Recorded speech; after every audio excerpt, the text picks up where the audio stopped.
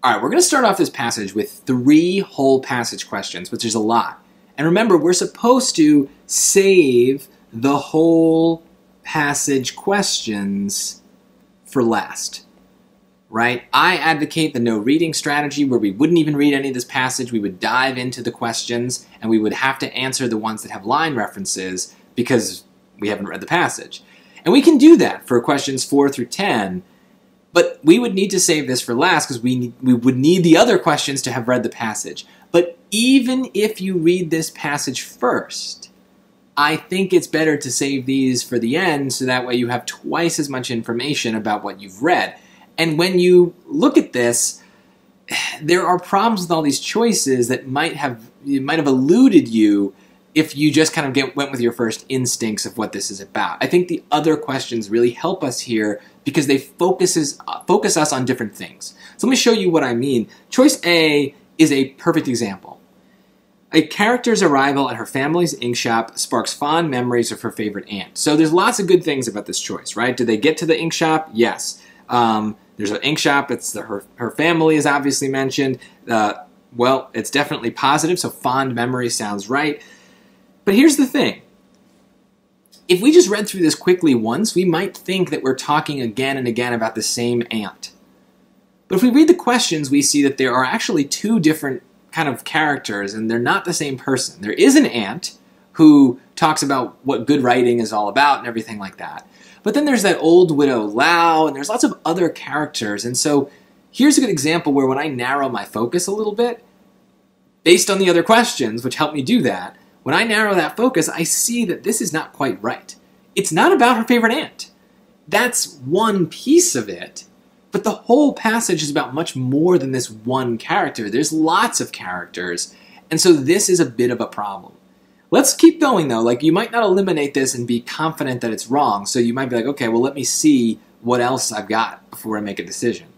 In choice B, a character's surprise visit leads to a happy reunion at her family's ink shop. So again, there's a visit, they're at the ink shop, happy is probably inaccurate, it's a positive passage.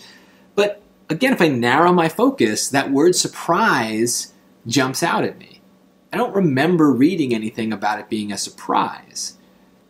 Maybe I missed it, but if that were a main idea, it would have been a repeated idea. It would have been something that is very likely to be in lots of different places. And I just didn't see it at all. So maybe I have bad luck, or maybe it's not a main purpose. So that one I'd be actually pretty confident in getting rid of.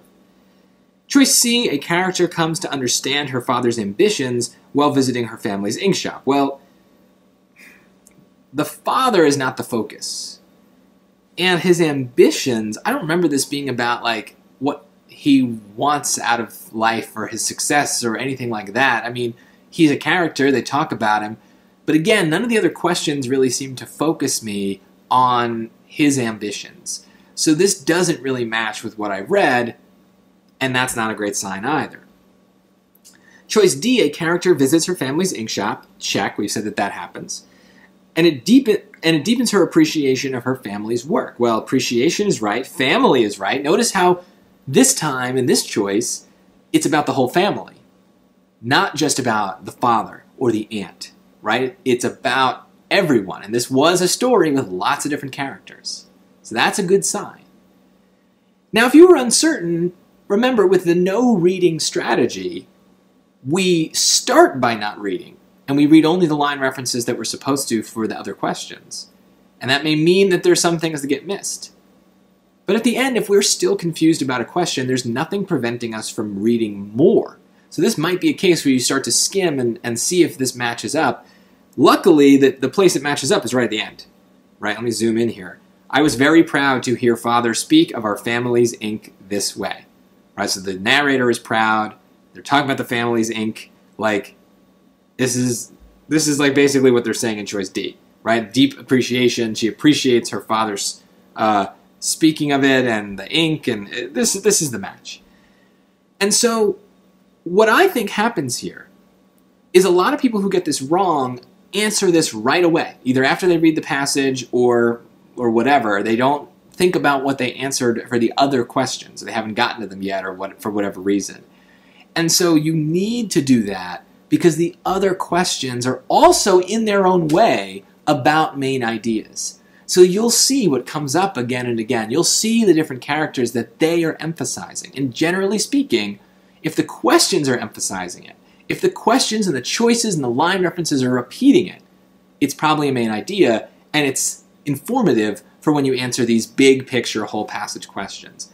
I get this right because I saved it and because I trust my work for the other questions. Save this for last, give yourself the best shot, and you won't fall for the traps that they set all along the way here.